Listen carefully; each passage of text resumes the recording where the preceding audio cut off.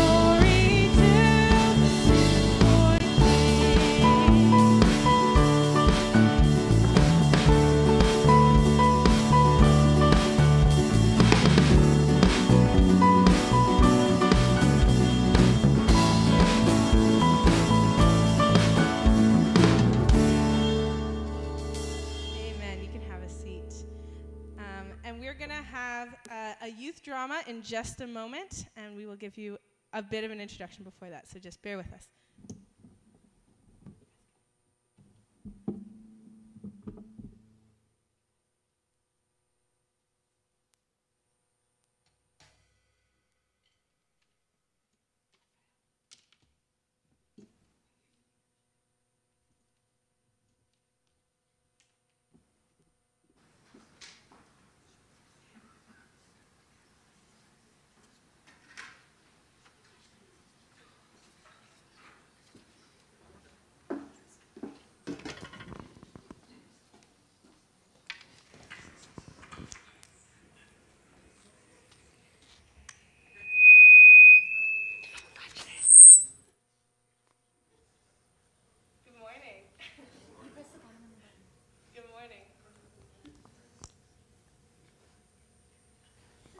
Good morning. There we go. Sorry about that.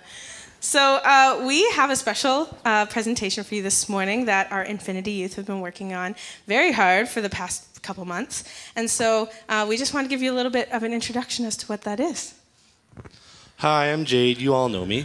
I might be wearing a wig, though. The youth drama, we practice every week. They always come in an hour before youth starts. And drama's a big thing for me, and they really like it, and we've been working on it. So I hope you like it, and this is called The Greatest Gift Giver. So we hope you enjoy.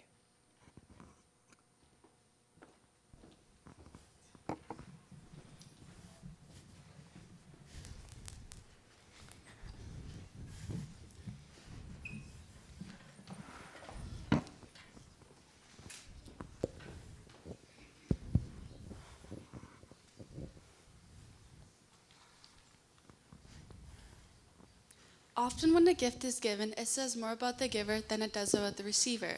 And for the many different gifts we receive, there is just as many different givers. What kind of gift giver are you? There's the bad rapper. Merry Christmas! I ran out of newspaper, so I just stuffed it in a grocery bag. Thanks. There's the regifter. I got you something.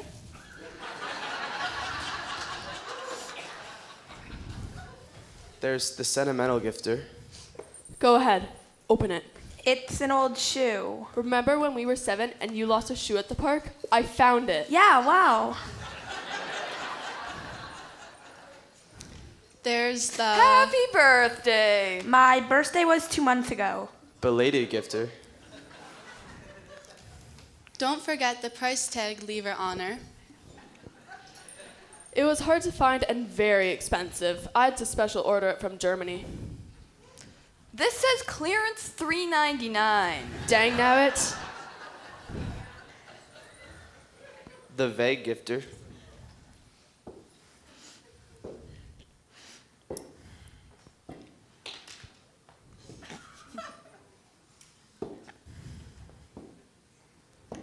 Hey, Grandma. Aw, thanks, Grandma. A Hello Kitty pencil. Well, I'm a girl, so...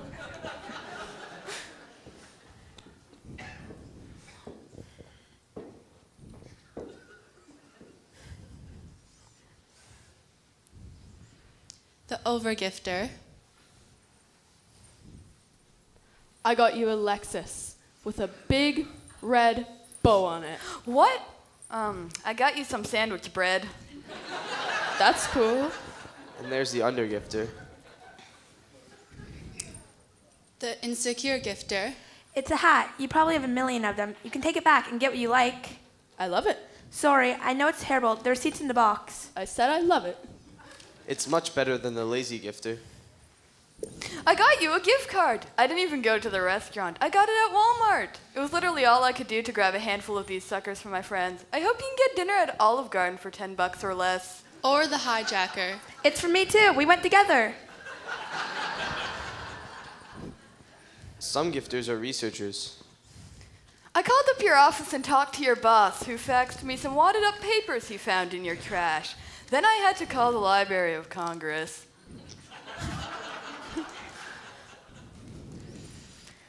Others are more like the obligatory gifters. I drew your name, so that's the thing I got you. Take it or leave it. It makes no difference to me. And there's the mafioso, strings attached manipulator. I'm gonna give you a gift you cannot refuse. I do for you. Maybe in the future when I need you, you do for me. Capiche?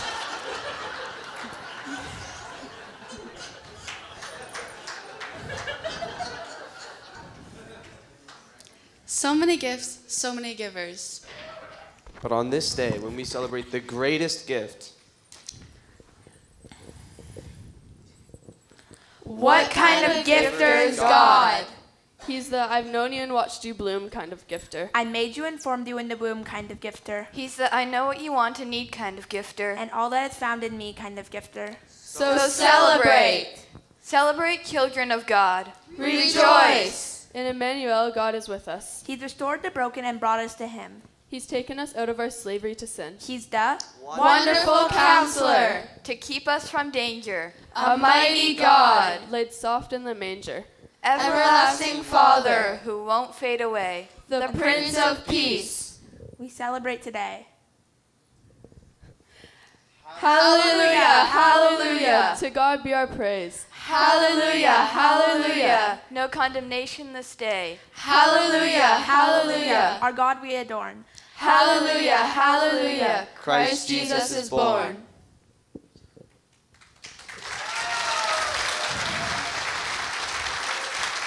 Wait! I have one last gift. Oh, right. right. There's a the dramatic gifter. gifter.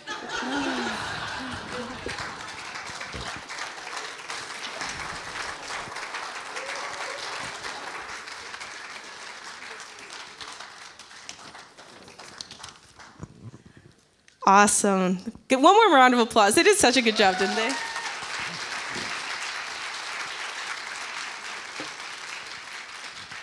And now, as a youth group, we're going to be lighting the Advent candles. So I'm going to hand it on over to them.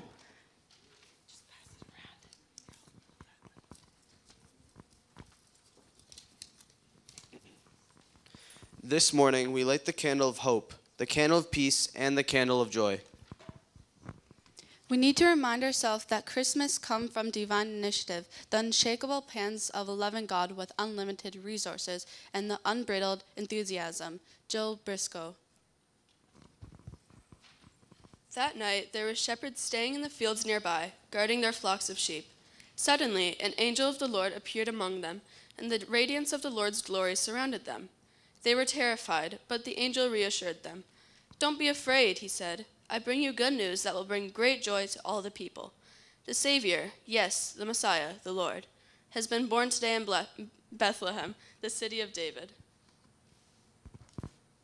Joy is discovered in a person named Jesus. All of our fears, terrors, worries, and what-ifs can be replaced in front of him.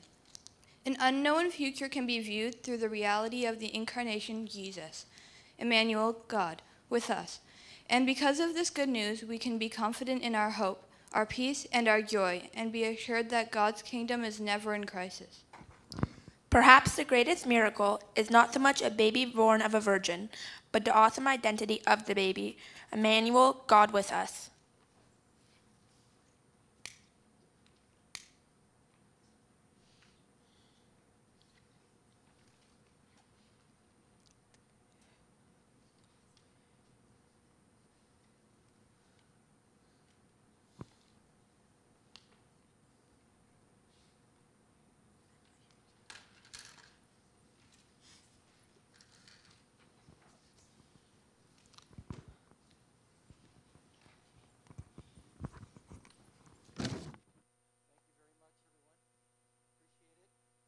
Yep.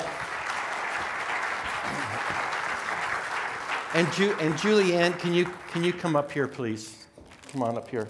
All right. By the way, wasn't that a great skit?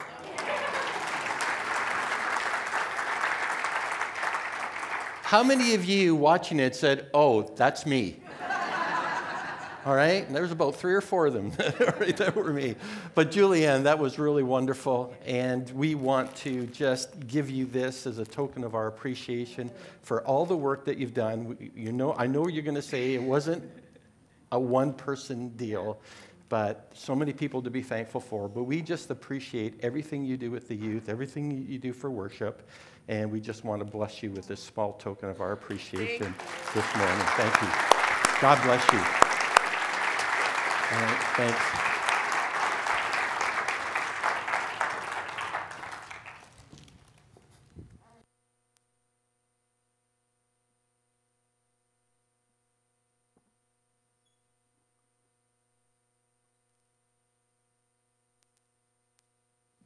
There's even an X here, so I know where this goes.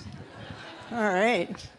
So this message is brought to you by one who wraps poorly, last moment, and uses still her parents' wrapping paper. And I actually, my mother wrapped everything with me this year.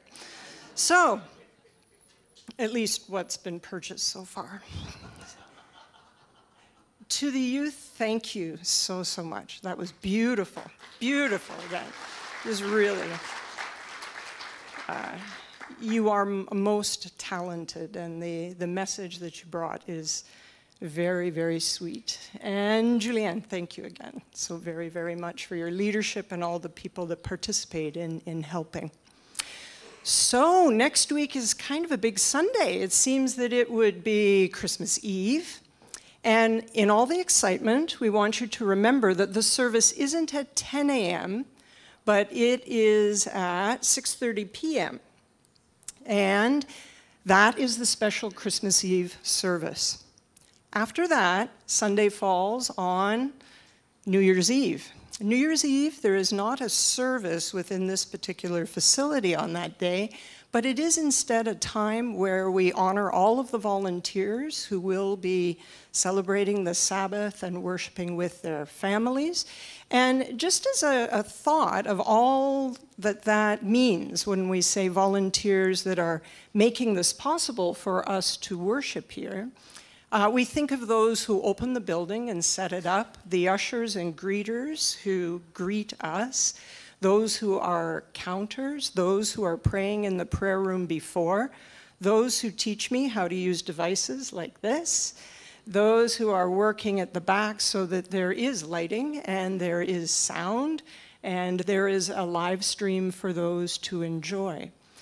There are people who make our coffee and greet us at the welcome desk, and there are people on another floor of this building with children's kids connection, youth in their leadership. There is so much more. So all of those people, we thank you, and we really appreciate all that you do each Sunday, each of the volunteers there. And there are more, and I'm sorry if I forgot to list them all. Now, when we come to January, we come to a time on the 17th where we start a new 10-week message series on the book of Revelation. This is fabulous. We are so excited and looking forward to the message that our pastor will bring to us and what we will be studying as we read through that book. And it's the start of life groups. So this is a time to think about your life group or joining a life group. There are sign-up sheets and a person to help you at the welcome desk here. It's a great time to join something new. And if your schedule changes in the life group that you're in, you need to rework the timing of that, we can help you with that. Life groups are small collections of people that meet in a home, in this building, online. It can be hybrid. There is every opportunity to find a place for you in a life group. In the life group that I am with, and it's very much all like all the others, it's a group where we grow together, we pray together, we read scripture together, and we have snacks, and we have snacks, and we sing, and we have more snacks, and we bring snacks, and we consume snacks. But we read the Bible, and we pray while eating our snacks. So your life group may have another theme, and I really encourage you to join a life group. And a connection card can do that online. There is a connection card, and it has the opportunity for you to check off. It doesn't say snacks, it says life group, okay? Now, this is also coming up to a time of year where in our families we contemplate the stewardship of all of the gifts that we have, and we think about as we are making gifts at the end of the year. And from Village Green, we would ask you to consider the church amongst these gifts. And in a bit, I'm going to pray with you about this. But before that, I wanted to add one tiny little announcement that's not really written there. It's really a thank you. As I look out at all of you over the year, I'm going to wish you a Merry Christmas and a Happy New Year, and just let you know that you are so wonderful in your smiles and in your attentiveness and helping us with all of these messages. That's just a Kathleen thank you to you. So welcome to this worship service. Thank you again for the presentation, and a welcome and a wave to those online so that I don't forget all of you. And as the ushers come forward, I'll just speak a little prayer about these gifts. And it'll be a thanks to God and that it brings honor and glory to his name. So if you'll join me. Heavenly Father, we thank you for the opportunity to come to you and to worship you. You are great, and you are with us, and you love us. And we thank you for the gifts that you have given us, and for these gifts that we return for the work that we see here. We see the baptisms, we see the parental dedications, the memberships, the growth, the increasing number of people who have joined, and the work that is being done in your name here, locally, within this community in London, and also with missionaries across the world. We thank you. We thank you for all that you do in making this possible, in what you have given us, and we pray that all of this brings glory and honor to your name. We thank you for coming and being with us, Emmanuel. Amen.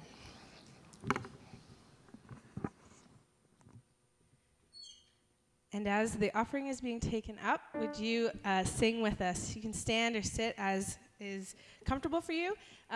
We'll have another time of worship on this joyful Sunday morning.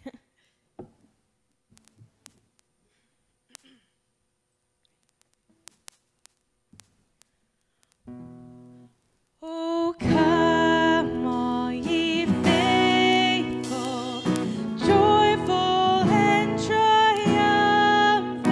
Oh, come ye to Bethlehem.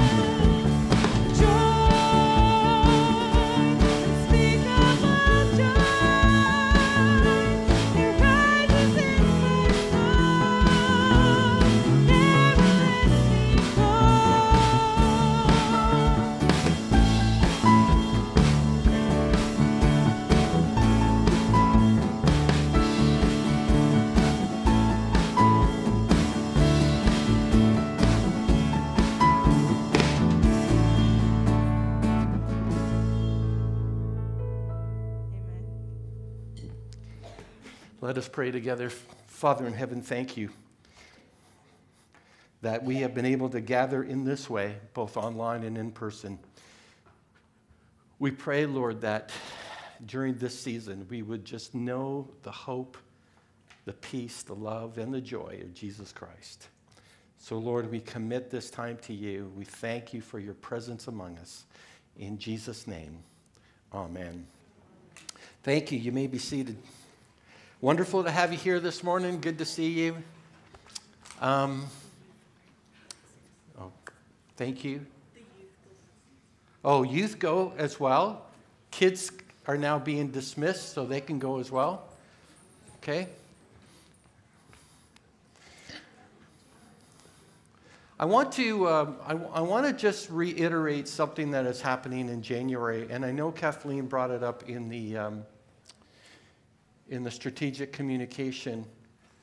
But we're doing a study beginning January the 14th on the book of Revelation.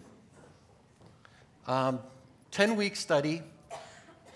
Now, that's the second week of January, but I want to encourage you to be here. If you're interested in the study of the book of Revelation, be here for January 7th. That's the first Sunday back after Christmas Eve, okay? Because I'm going to do a special introductory message to the 10 weeks. Okay? It's going to sort of set the tone, set the expectations, tell you where we're coming from with the book of Revelation. I rarely do this in an introductory, in a series of this kind, but this is such an important book. And there's lots of times I get up on the platform, I'm ready to say something, or I'm ready to start a series, or ready to start a message, and I'm going, what was I thinking? Ever had that feeling? Okay? Well, that was my initial thought when I put down on the calendar, we're going to do the book of Revelation. Well, what am I thinking? Okay? But I cannot tell you in literally the months of study that I've done just how important this book is today. I cannot stress how important this book is for today. So I know that's really ominous. But the reality is you are going to be incredibly blessed by this particular study. I know I already have been.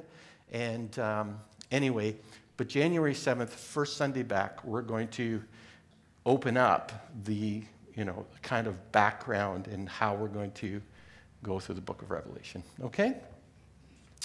I have another tension this morning. We're going through Advent. And as many of you know, as we get into this particular message this morning, we've already talked about hope. We've already talked about peace. And next week at the Christmas Eve service, we're going to focus on love and light the Christ candle and just celebrate the season. But the third week of Advent is always a struggle for me, okay? Because it's all about joy. Now, I don't know about you, but Christmas isn't always a joyful time for many people. This is the time of year where any loss that you've experienced, anything that has been hurtful in the year, the people that are no longer with us, it just gets amplified at Christmas time. I think one of the most powerful things I heard a number of years ago was that Christmas is an amplifier. And I can't remember who I had heard it from or how many people I'd heard reiterate it. But isn't it true that Christmas can be an amplifier? If the year's been a really good year, it can amplify all the good things that's happened, and you kind of celebrate that. But if it's been a bad year, it has a way of reminding us and amplifying the things that we have been hurt by or the losses that we're experiencing and all of those kinds of things. And joy is one of those hard topics to talk about in a season where many people are not necessarily experiencing joyfulness. Now, in a cultural sense, the culture that we live in is on a happiness journey, right? I did away a long time ago with people wanting to be on a spiritual journey or a quest to find themselves or anything like that. All of that's been kind of eliminated in our world. Everyone's on a happiness quest. How many times have you heard somebody say, I just want them to be miserable? You all knew where I was going with that. I all want people to be happy. But happiness is kind of this empty thing. So I thought I would start this message out with giving you the 6 things. This is in a Time magazine article that was given in January 2023. It's one of their first articles at the start of this year. And it was the 6 things that you think will make you happy, but actually have the opposite effect. You ready? Here are the 6 things. Dodging your negative emotions. Okay? This has linked that if you bottle up your emotions like frustrations, disgust, it actually makes people more aggressive. It actually makes people more aggressive. So if you're kind of holding everything in, it's going to naturally lead you to being unhappy. Okay? Here's the second one. The second one actually surprised me, really surprised me. I wasn't expecting it at all. Living in the city. Believe it. Living in the city. There's all these statistics about how much anxiety is increased and stress and plain old unhappiness because you live in a city. In fact, some studies have said the taller the buildings, the more insignificant you feel around them. Okay? That was a real surprise. Now, for us country folk, we totally get that. Right? Right? And I was in the city 27 years, moved to the country, and I go, oh. You know, you ever get the aha moment? And we got that aha moment. Okay? Never going back. Never going. Living in the city. Okay? Here's the third one that kind of surprised me too. Having tons of free time. It's good to have free time, but there's a time where it's just so much free time that you actually become unproductive and feel that you have no worth in your life. And you become unhappy. So tons of free time can do that to you. Okay? Getting into the whole retirement thing, but isn't that amazing that people who are retired are still doing stuff in order to stay busy and feel productive? Okay? This next one we all know. Chasing success. Chasing success. Everybody knows that success is only a temporary high. That, you know, you can achieve it, but it's not going to be what gives you ultimate happiness over the long period of time. Here's another one that surprised me. Anonymity. We don't want to be known by people. But this has a lot to do with community. They did a little experiment. Okay? They said to people, would you be happier if you lost your wallet and it was part of a community where you knew they were going to return your wallet with everything in it? That's the kind of community we want to be a part of. So when we know that we're part of a community that's going to care about us, that we're okay being known. But if we're in a community where we know that if we lose our wallet, we're done, nobody will ever return it, we'll never see it again, that makes us very unhappy in the world that we live in. In fact, if we know that we're part of a community that's going to give back our wallet, we ourselves have the tendency that if we're the ones to find the wallet, we're going to have the tendency to give it back as well. Okay? So that's a really, really big one. Here's another one that most of you, obviously, it's not a surprise, but buying fancy things. Buying fancy things. In fact, when you spend money on others and treat others well, that gives us a sense of satisfaction and happiness. And what's really interesting, the study showed that even if you gave $5, that made a difference to your well-being and your mental health. Amazing. You know, it's not a lot. A lot of times when we feel like we have to give to others, we feel it's got to be the big things. But, you know, is it fair to say I'm at the age where I realize the most joyful things in my life are the little things, the really tiny things that maybe a few years back I would have thought were insignificant, but now they just fill me with so much satisfaction and personal joy that I think it's really cool. And by the way, one of the statistics I left out, and I was going to get into it, and I thought, no, I better not, is just the level of unhappiness for Canadians. It's startling that Canadians have been steadily declining in the rate of happiness for a number of years, in the last 5 or so years. It's startling just how much. Albertans are the unhappiest. Okay? And Ontario is second in level of unhappiness. Okay? And I'm only going to say it once. Don't repeat it, but it's all got to do with politics. Okay? Shocking. Absolutely shocking. Okay? So happiness is a pointless goal. All right? And happiness is the shallow boat in a sea of turmoil because it descends really quickly. But the Bible does something really different when it comes to happiness. It deals mostly with this terminology of joy. That joy is this inseparable component, especially of the Christmas story. We're going to read about the shepherds in a minute, but even the wise men were people who responded with joy when they realized what the star, was pointing towards. So every story related to Jesus has this component of joy attached to it. So let me read really quickly the shepherds in Luke 2:8 and to 11. Most of us have heard this time and time again, but I want to read it again.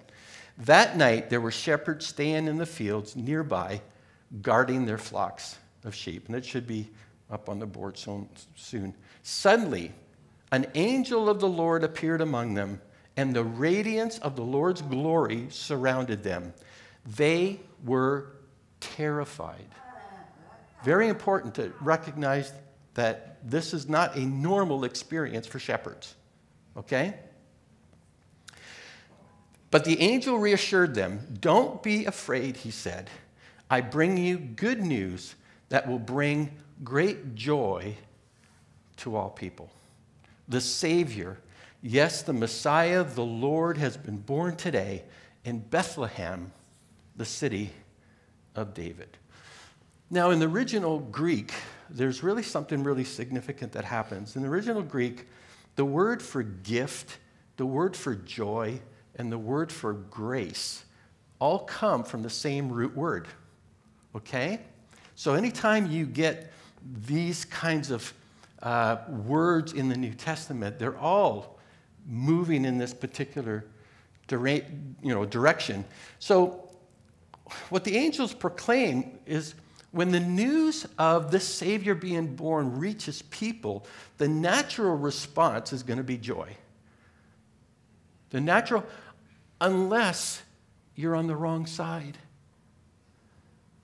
Right? Unless you're Herod or, unless you're threatened by this child coming into your life. But for the most part, the angels are, talking about the joy that is going to be expressed when people get this. Now, if you remember from last week, we talked about 400 years God had been silent. Silent in between the Old Testament and the New Testament. Suddenly, God, after 400 years, has been now communicating and bringing this wonderful promise of the Savior. Now, let me ask you, how much anticipation and expectation do you think there would have been in the nation of Israel after 400 years? How many of you have had a 10-year-old and watched them anxious 2 months before Christmas? Is there a lot of anticipation and expectation at that time? Can you imagine if you made them wait 400 years? Okay? There'd be a lot of pent-up expectation and anticipation, wouldn't there be? Okay? So you have to recognize that what the angels proclaim is something that the nation has been waiting for 400 years. And because it's fully coming to realization, the expression that can only be, communicated is one of joy. That is finally here. Okay? Which is what I think I've learned about joy in reading this. Okay? So the angels can confidently say that when people hear this, that's what's going to be expressed, is this thing of joy. And this is what I realized about joy, okay? I don't know if this is going to be true about you, but joy is the natural response when meaning and hope collide. Joy is the natural response when meaning and hope collide. That'll soon be up on the board so you can read it again. Isn't that true? That here is what the angels are communicating, that now there is meaning because the Savior of the world has come. No longer do you have to rely on the law system or the system of sacrifice for the nation of Israel. Now a Savior has been born. Meaning is now entered into life. The hope, too, of waiting for 400 years and the anticipation and expectation is now finally here. So when meaning and hope collide, joy is the natural expression of those two. When that happens. You guys tracking with me? Amen. Let me explain it further. Okay? I realized this just a few weeks ago when we were in England. Many of you know that our son in England, his family, they had a granddaughter. So we have a new granddaughter. Okay? And we went when she was only 1 week old. Okay? Now, what would get my carcass into a metal tube, sardined for 7.5 hours across the Atlantic, breathing recycled air,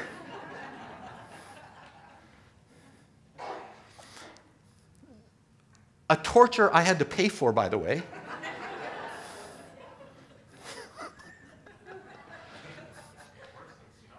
to get to a baby we celebrated her 1 week when we got there, okay, that could only do 4 things: eat, cry, sleep, and poop. Maybe a 5th. That was it. That was it. And yet, it was filled with joy. And yet it was filled with joy. Because on a personal level, it had all this meaning, it had all this hope. And the natural response to those was joy.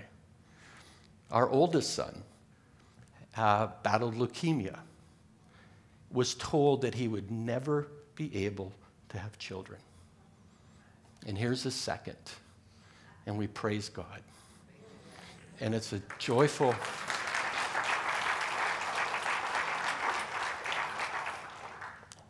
See, when you experience meaning and hope in your life, the natural response is joy. And that's what we experience. You know, come home and I want to go back, right? But you know what I'm talking about. Joy is the natural response when meaning and hope collide. And that's the announcement of the angels. Guess what? Life has now got this brand new meaning. The Savior of the world has come. We can now have peace between ourselves and God.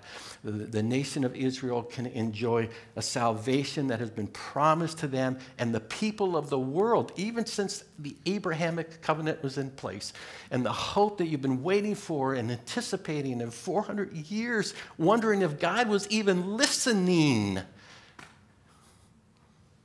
It's here. It's here. And that, you know what, in the difficulties of December and the difficulties that we experience at Christmas time and all the things that we become saddened about and the way that we can be saddened by the losses that we have in our lives, there is the ability to still feel joy because of the meaning and the hope that we have in Jesus Christ. Okay? And that's the beautiful thing. When we have this joy and it's expressed, it deepens our faith, doesn't it? When God acts in this way, it deepens our faith. It prompts gratitude. Do you know that the most joyful people are people who have a natural ability to be thankful for everything in their life?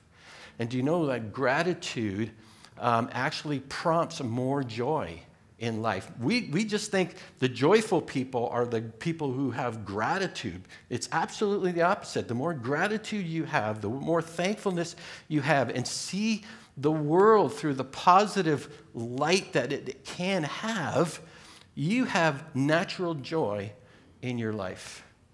Okay? And not only that, but you know what I love about joy? It's contagious. It's contagious. How many grumpy Gusses have a following? Oh, you know what I mean, right? You know, get up in the, don't talk to me in the morning. I'm like, even their coffee cup warns you. Have you ever those people, right? Don't talk before coffee. Nothing. That kind of thing. Okay. It becomes contagious, and you know what? Jesus Christ is the source of all joy. Jesus Christ is the source of all joy. When we acknowledge that, when we embrace that, when we recognize that even in the midst of the difficulties of life and all that it can bring, the meaning and the hope that Jesus brings into our lives allows us to see the difficulties in a brand new light through the lens of eternity and through the lens that this is only temporary. All of this will pass and a glorious sunrise will come. I love what C.S. Lewis is. Many of you know C.S. Lewis wrote, Surprised by Joy. And he's got all these quotes. This ended up being my favorite quote. Joy is the serious business of heaven. Joy is the serious business of heaven. It's not about happiness. It's not about those fleeting moments, and we try to hang on to them, desperately because we're lacking something in our lives. But joy is this deep understanding that there's much more that I can be thankful for and blessed by because of my faith in Jesus Christ, because he brings meaning into my life, brings hope into my life, and because of those two, I can live a life full of joy. Amen? Amen. Let's pray together. Father, joy is such a difficult idea for many this time of year. There's a lot of hurt and pain. There's a lot of expectations, a lot of anticipation. A lot of things that can make life feel like it's more difficult than it's worth. But Lord, when we take away all those things that distract us and we look at Jesus, what a difference that makes. The shepherds recognized it right away. Probably in that culture, a people who weren't even respected or didn't have the kind of social status that many other groups did. And yet their response to what they had just witnessed was one of utter joy. And the angels recognized that too, because they knew that in the birth of this child, meaning was now a part of the message, and certainly hope was as well. So they could easily proclaim that joy would be the byproduct of that. So Lord, in the midst of this season, I want to pray for those who are having a difficult time. A time where they're being reminded of their own personal losses, where they're being reminded of the difficulties that they're experiencing, that they're being reminded that someone that they love and care for deeply is hurting. Lord, I pray that they would see the potential for joy in the person of Jesus. So, Lord, as we gather next week on Christmas Eve at 6:30, we pray that we would come with open hearts to see Christ for who he is, so that our Christmas can be different from everyone else's, and that our lives can shine with the hope, the peace, the joy, and the love found only in Jesus Christ. And in his name we ask it. Amen. Amen. Would you join us as we sing a song where we can go and tell of this beautiful joy we can have in Jesus? So stand and sing with us as you're able.